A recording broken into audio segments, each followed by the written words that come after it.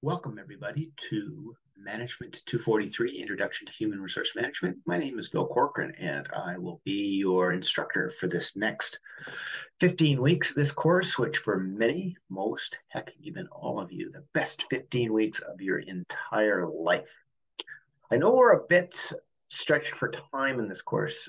With the holiday Mondays, we've actually got 2 less weeks than most people will have to do this course. So I want to really hit the ground running on the first day, which is Monday, January the 9th. So I thought I'd spend a little bit of time giving a little introductory video to get you started for the course. So I'll start with a little bit about me personally. What do I like?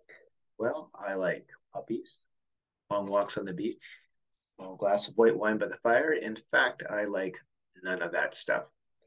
What I really like is hockey. My favorite hockey team is the Calgary Flames. I really detest the Leafs, and if you're an Oilers fan, don't even bother. All right, so now that we've got the hockey part out of the equation here, I'll tell you a little bit about myself. I have 3 degrees, one from Athabasca University, a bachelor's degree from the University of Calgary in marketing, and a master's degree in human resource management from the University of British Columbia back in 1987.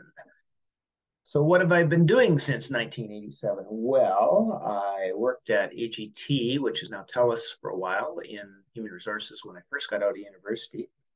And after that, I spent 28 and a half years at Grand Prairie Regional College teaching college and being chairperson. And one of the courses I taught most was, you guessed it, human resource management, probably 30 or 40 times. It was the first course I ever taught, and it's probably be the last course I'll ever teach. So I'm really, really familiar with the content of the course.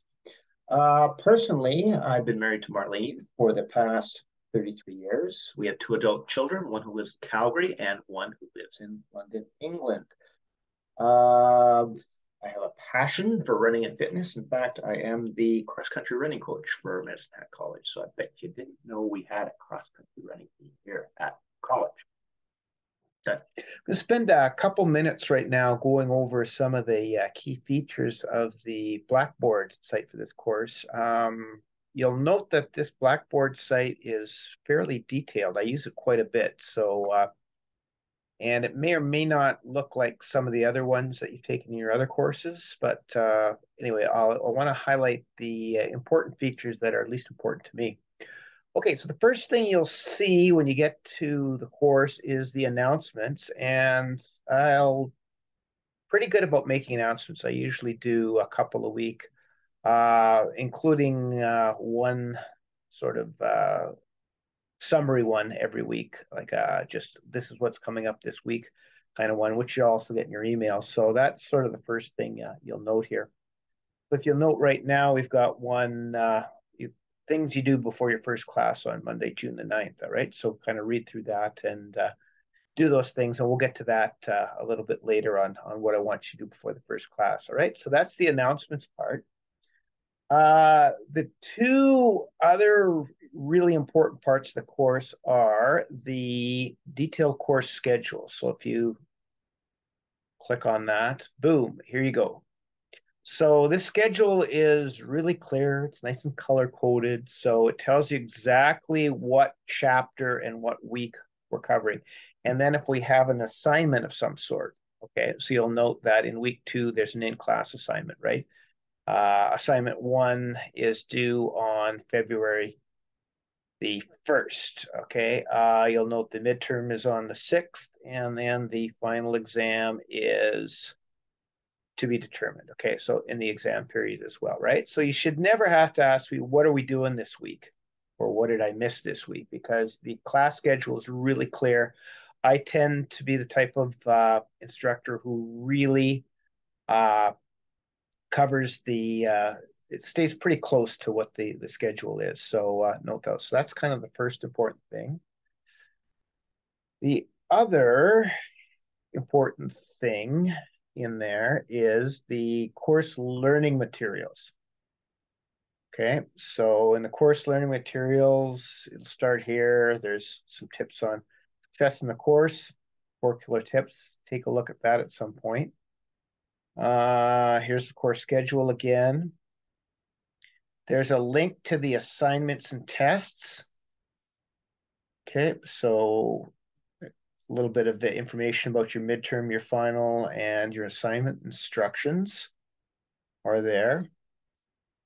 And then each week, okay, each chapter has a little microsite, I guess you'd say. So if you take a look at the first one, chapter 1, tells you what you have to do for chapter 1. Okay, so for chapter 1, then tells you to scan the PowerPoint slides, read the textbook, attend the class, review the learning materials, look at the course video. I'll show you that a little bit later if you need to that, and yeah, etc. So these are exactly the things that you need to do to cover the material in chapter 1. Okay, so the first thing is a PowerPoint presentation. All right, and you'll note with my PowerPoint presentation, I just don't give you the canned ones they get out of the textbook. Okay, I've do quite a bit of work on the material on the PowerPoint presentations to customize them, right? So you note that there's highlighted stuff and extra slides and things like that. So if you see stuff that's highlighted, that's the more important things, right? You'll note that each chapter will be divided into learning objectives. Usually there's about anywhere from 4 to 7 learning objectives. And this is the stuff that I really want you to know, right? So yeah, so the learning objectives slides. So the first thing I would do in every chapter is just glance through all the slides at least once. It'll give you an idea, basically, what you need to know. Okay, so that's the slides. Second thing you'll see, they'll ask you to do the textbook reading. So the textbook is Stina No 2019, Human Resource Management. It's been the same text for the last 3 or 4 years. So there should be a lot of them around, right? You can get that in the bookstore. And I think there's e-copies available as well. The other thing you have is a lecture video. Now, these lecture videos were from the last time I did this course, which was during the COVID time. So instead of having class, basically we did a whole bunch of recorded lectures.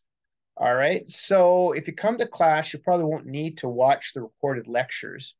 If you miss class, definitely watch the recorded lectures. Or if there's something that you're unsure of and you want another explanation, maybe go back and look at the recorded lectures, right? So, for example, for chapter 1, there's 2 videos. I think they're about an hour or so each, 40 minutes. Where employees aren't allowed to use Facebook while they're at work. So there you go. You just get Bill recorded rather than Bill live on Mondays, right? So if you miss things in particular, the recorded videos are good things to have, a nice resource, right? Or for review as well, right? There's usually additional learning materials. So here there's something on what's called the Canadian Professional Human Resources Designation here. Take a look at those. We'll probably go over a lot of those in class. Note, you won't have a number 5 on any of these things because when I set up this course, again, I set it up for COVID times when we weren't meeting in class. And so there's a Blackboard classroom, which was the number 5. So don't worry about the fact you don't have a number 5. It's hidden. Okay. It used to be the Blackboard classroom, but we now have a live in-person classroom. Last part for each chapter then is key terms and sample exam questions. Very, very, very, I'm going to say it one more time, very important stuff. All right. This is the really key stuff I want you to know. So when you're studying, what do I need to know for chapter 1? Okay. I need to know what these key terms mean.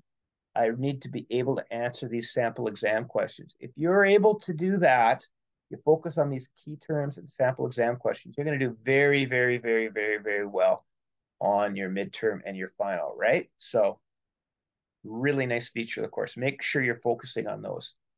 And then if there's anything due in this week, that'd be the last one. So there's no assignment due at the end of chapter 1. Okay, so nothing due this particular week.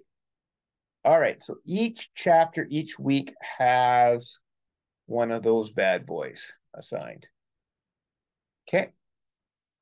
So that is the content for the course content.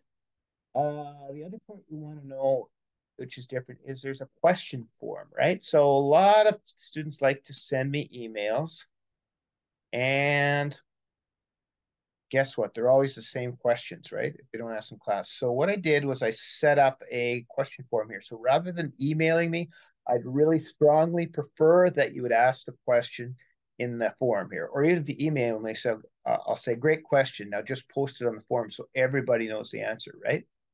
So to give an example here here's the question. Is this course difficult? Okay, and a nice young student by the name of Bill Corcoran. I'm sure that guy's a keener. You know, that's an A student if I've ever seen one. Anyway, this Bill Corcoran dude asked a question, is this course, or how tough is it to get an A plus in this course? How tough is it to get a passing grade? And Bill's instructor, who's also Bill, explains, last time out, I taught this course, I had 5 A plus grades out of 127 registered. So yes, it's difficult to get an A plus, blah, blah, blah. All right. So again, if you're going to ask a question, rather than emailing Bill, putting in the form would be much appreciated. It also gives everybody else in the class the opportunity to benefit from the answer, right? Good stuff. Okay, final thing in the navigation you want to know is the course outline. All right, so course outline was down here. Click on that, and I want you to make sure you've read through the course outline before the first class. So make sure you go through the course outline, and if you've got any questions, we'll take that up on the first class, right? I think there's also a little bit of a survey I'm going to ask you to do in this next part. All right, so that is the major parts of the Blackboard site. And remember, course schedule is really important, and course content is really important. And there's also a feature in there to ask a question and the course outline. I'd like to spend a few minutes talking about academic integrity, otherwise known as cheating. The last time I taught this course, I assigned a grade of 0 to 5 students on the final exam for cheating. All 5 students, including an honor student, denied it. All 5 appealed it right up to the academic vice president, and all 5 ultimately ended up with an F in the course and a note on their academic file about being caught cheating on a final exam. Believe me, it wasn't fun for anybody. It wasn't fun for me. It wasn't fun for them. It wasn't fun for the administrators involved, all the way up to the academic vice president. Honesty is really important to me in this course.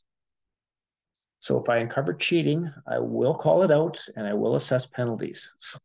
So please don't cheat. All right? Don't rely on a website like Homework Hero to help you with assignments.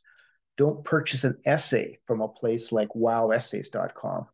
Don't scour YouTube or the internet looking for the secret answers to the questions in this particular course. They're not there. Okay?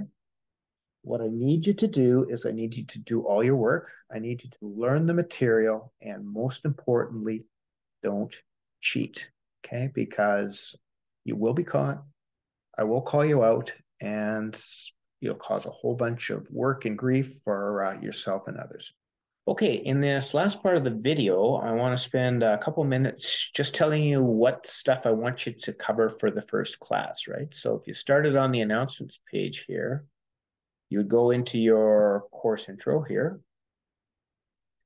and you'd look down here, and there's 5 introductory activities. One is to read the course announcements, which I'm assuming most of you have already done. The second one is view the course video, which you're doing right now, which is awesome. The third one is to read the course outline, which I gave you a little bit of a heads up on how to do in the video. Again, you can see it's linked down here in the navigation. Number 4 is to complete an online survey. So it's just a small little quiz here on the course outline, which will take you probably 5 minutes to do. And the last one is to review the course schedule, which I suggested, which was up here, right? Just to show you where the different days and topics and assignments are due. Okay, so that's the first part then, is to do the course intro activities. The other thing I'd like you to do for the first class is to go into your course learning materials and do the first 2 parts of chapter 1. All right, so again, we'll scroll down here. You find chapter 1 right here, field of HR. And it asks you to do 5 activities. I'd like you to do the first 2 activities before you get to the class. So that would involve, number 1 is scan the PowerPoint slides, which are down here. And the second one is to read the textbook. So if you could get a hold of the textbook and read pages 2 to 28 before the first class, that would be awesome. So to recap then, welcome to the course. I know we're going to have a lot of fun over the next 15 weeks, aka also known as the best 15 weeks of your entire life. Sure, we'll have a little bit of fun. And I'll see all of you at 6 p.m. sharp on Monday, January the 9th in room F1009 or F1009. All right, so see you on Monday. Done.